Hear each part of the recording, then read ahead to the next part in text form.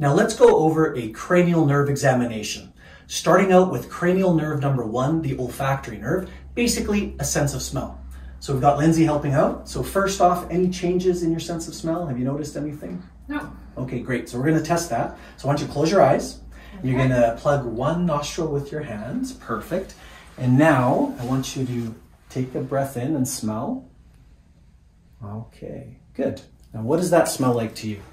It smells like coffee. Okay, now plug the other nostril. And we're going to do this again. So one more time. Good. And what does that smell like to you? Also coffee. Okay, great. So when doing this in clinic, you can use something familiar like coffee or vanilla or even citrus. So that is cranial nerve number 1. Now let's look at the second cranial nerve, the optic nerve. And there's a few ways that we're going to examine the optic nerve, but starting out, we're going to look at visual acuity. We're going to use a Snellen chart that we have here in clinic. And because it is a smaller chart, our patient needs to be about 10 feet away.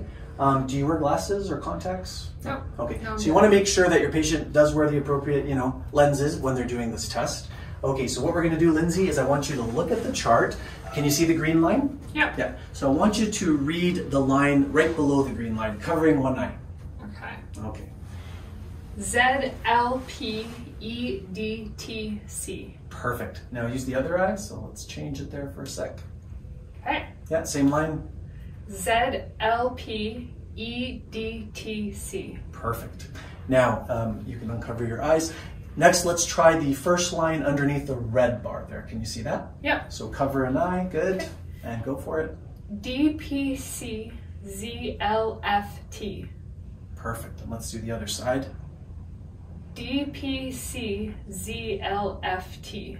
Nice. And now let's try the last line here. Can you see the third line under the red bar?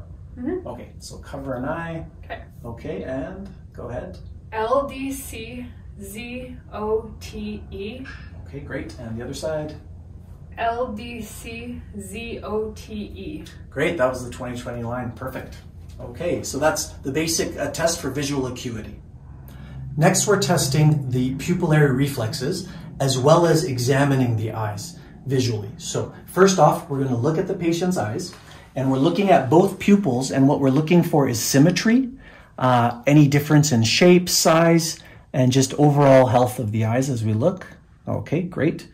And now we're going to shine a light. Is it okay if I shine a light in your eyes? Yeah. So we're going to look at direct and consensual reflexes. So first off, so we come in here and I'm looking to see if Lindsay's pupil constricts. And at the same time, I'm looking at the opposite eye to see if there's a consensual reaction. Okay, great. So we would do this on both sides. And as you can see, the room has been dimmed slightly. You want to do this in a darker room to be able to, evaluate the pupils better. Now we're going to perform the swing test. Now this is going to basically examine the eyes and try to see if there has been any damage to the optic nerve. So what we do is we swing from one eye to the other. So we're going to flash the light there and we're going to swing to the opposite eye. We're going to go back and forth as we look at the pupillary reflexes there. Good. Now let's check the accommodation reflex. So for this, you're going to have your patient focus on the wall behind me. I'm going to place my finger in front of you and I'll ask you to look at the wall and then at times to look at my finger, okay? So look at the wall and now look at my finger and at the wall again and my finger. And one more time, let's look at the wall and the finger again. Perfect. So what we're examining here are convergence and constriction. Great.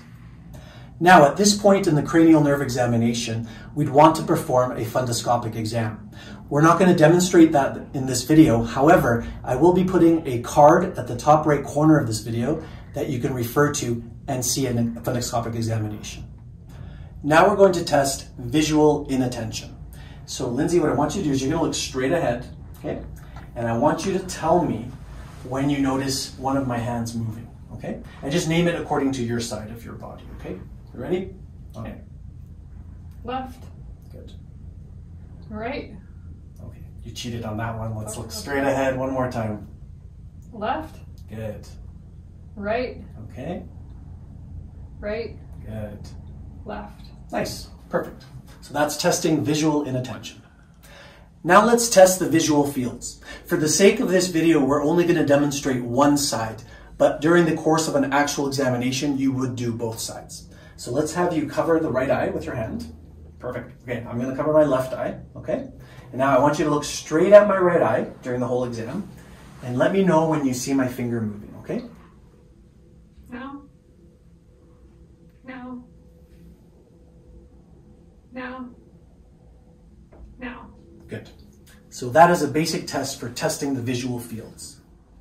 Next, we'll be looking at eye movements, the cardinal fields of gaze. And this is going to be testing cranial nerves 3 through 6, the oculomotor, trochlear, and abducens. So this is what I want you to do. You're going to look straight at me. You're not going to move your head. Just follow my hands with your eyes, okay? So starting out, I want you to follow. Good. Okay, now we're going back. Okay, so as I'm doing this, I'm looking for any restrictions in movement, any nystagmus, or any ptosis or eye drooping as well. Good, perfect.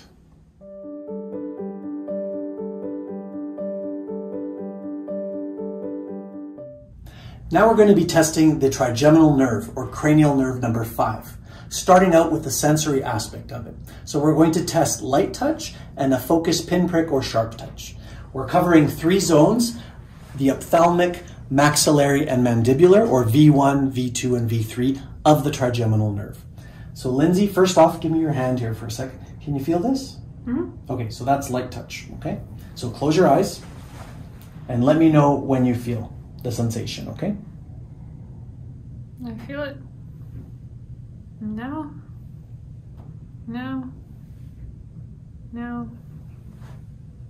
No. No. Good.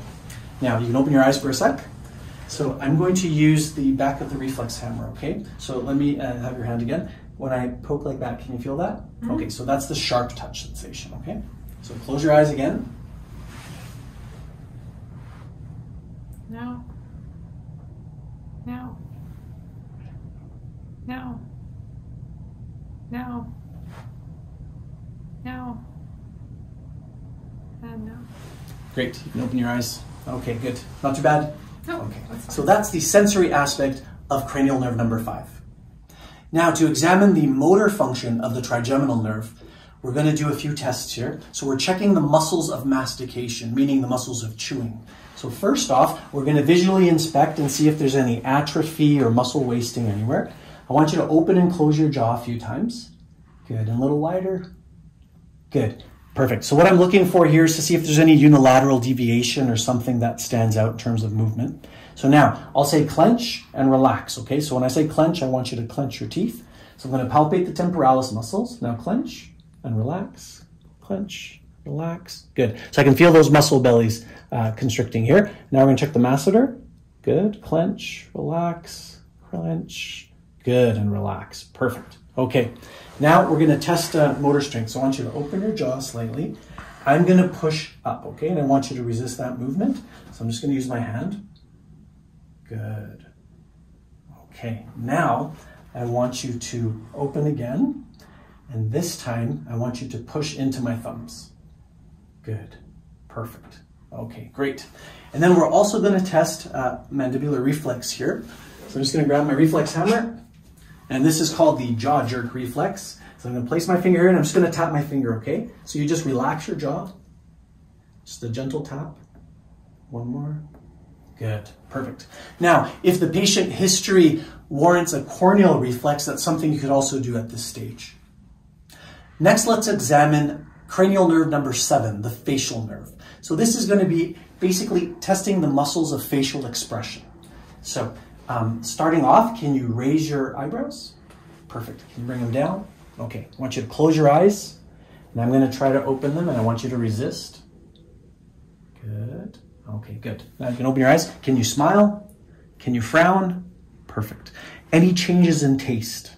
No. No. The cranial nerve also supplies sensory to the 2/3 of the tongue as well. Okay, great. So that is looking at cranial nerve number 7. If we notice perhaps a unilateral drooping or something on one side of the face, that may be Bell's palsy. It could also be a stroke. If we were to see bilateral changes, we might think Guillain-Barré syndrome.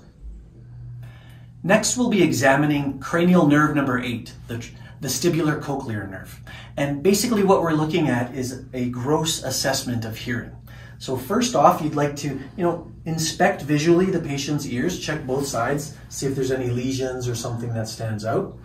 And the next part, I'm just going to stand to one side, Lindsay, and I'm going to cover one of your ears, and I'll be whispering something at 2 different distances. One a little bit closer, one a little bit further, and then I want you to repeat and tell me what it is that I said, okay? Okay. So I'm just going to cover this ear here, and I'm just going to whisper something now. And I'm going to move a little further. Okay, now what did I say? 5 and 22. Perfect. Okay. Nice. So you'd want to perform this on both sides, and moving down the line, we'll be checking out the ears in another way. Now we'll be doing a hearing test involving a tuning fork. So this is called Rin's test, and what we're trying to assess is whether bony conduction or air conduction has been affected in any way. So what I'm going to do here is I'm going to tap the tuning fork. I'm going to be placing it on the patient's mastoid right behind the ear. And what I want you to tell me, Lindsay, is if you hear, first of all, the vibration, and then secondly, when it stops, okay? And then once it stops, I'll be performing something else with the same tuning fork. So, ready? Yeah. Okay, so I'm just going to tap this. Can you hear that? Yeah. Okay, tell me when it stops.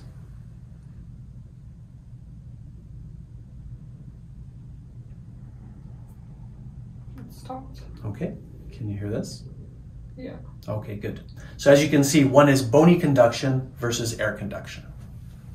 And of course, for the purpose of this video, we might be only demonstrating on one side, but all these tests are done on both sides. So after doing the left side, we would move and do the right side. Now the second test for cranial nerve 8 utilizing a tuning fork is called the Weber's test. And this one is a quick screen to differentiate between potentially a conductive versus a sensory neural hearing loss. So what I'm going to do is tap on the tuning fork again. This time I'm placing it in the middle of your forehead. And I want you to tell me if you can hear it. And if so, does it travel or localize to one side or another, or if it's in the middle, okay? Okay. So I'm going to tap on this. Okay. Can you hear it? Mm-hmm. And is it more right, left, or in the middle? It feels like the middle. Okay. Good. Okay, perfect. So one thing I should mention as well is before you start, doing cranial nerve 8 exams, you should also ask the patient a few questions. First off, any changes in your hearing, and secondly, if there's maybe been an increase in intensity of hearing, and that'll help you zero in on potentially what the problem is. Now that we've screened for hearing problems with cranial nerve 8, we're going to actually look at the vestibular part of the vestibulocochlear nerve. So this one we're using a turning test. Basically, you're going to have your patient stand, close their eyes, and what I want you to do is just march in place. And I'm going to observe. Okay, so go ahead, Lindsay. Just keep marching in place for a few seconds. So a normal test would be what we're seeing here. However, if there was a lesion or a problem with the nerve, the patient would start to turn to the side of the lesion. Okay, good. Next, we'll be looking at cranial nerves 9 and 10, the glossopharyngeal and the vagus nerves. In order to do this, we'll be looking at the uvula, the soft palate. We'll have Lindsay here perform a few different tests. So starting out, what I'd like you to do is just open your mouth, and I'm going to turn this on so there's some light. Okay. And now just say, ah. Okay, good. So what I'm looking for is symmetry, any deviation of the uvula or the soft palate. Okay? Next thing, I want you to just cough. Okay, good. Just one more time. So let's say that there was actually a problem with the vagus nerve. Lindsay wouldn't be able to close her glottis and build up that pressure for that slightly explosive cough. It'd be more of just there'd be air coming through. So that'll help us kind of zero in on whether there's a vagus nerve lesion, and that's called a bovine cough. Another thing that we want to do is we're going to listen to the quality of Lindsay's voice, and whether she's able to articulate or not. So if there's dysphonia, that's more of a sound production. That's an actual problem with producing sound and speaking.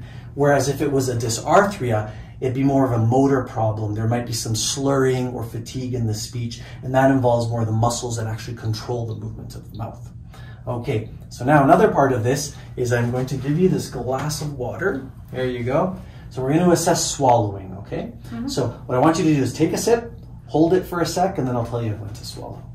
Okay, ready? Now swallow. Okay, good. And as you can see, there's no difficulty there. Now we'll be testing cranial nerve 11, the spinal accessory nerve. And this one's pretty straightforward. We're going to test the patient's ability to resist pressure against certain movements, starting out with a shoulder shrug. So are you able to shrug your shoulders up, Lindsay? Okay, and don't rest your hands on your legs, so there's no cheating. So shrug the shoulders up.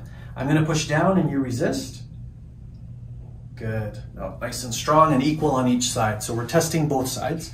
The next one involves head rotation, specifically the sternocleidomastoid muscle, the SCM. So I'm going to place my right hand on the right side of your head here, and I want you to try to turn your head to the right, and I'm going to resist. Good. Okay, and now we're going to do the left side, and try to turn. Good. Perfect. Okay, and that's testing cranial nerve 11. And to examine the last cranial nerve 12, the hypoglossal nerve, it's basically an inspection of the tongue. So I'm going to stand here in front of you, Lindsay, and I just want you to open your mouth nice and wide and just let your tongue rest. Okay, and what we're looking for is fasciculations or any asymmetry, something that's obvious. Okay, now the next part, you're going to stick your tongue straight out as far as you can. Perfect. And what we're looking for here is any deviation of the tongue. Okay, good. And relax. Now, I'm going to place my fingertips on your cheek, and then when I say go, I want you to push against them with your tongue, okay? So now push. There you go. Good. Yeah, good resistance. Okay, we'll do the other side, so let me get the fingers in place. Now push again. Good. Perfect. Okay, good. Nice and symmetrical. And that concludes the cranial nerve exam.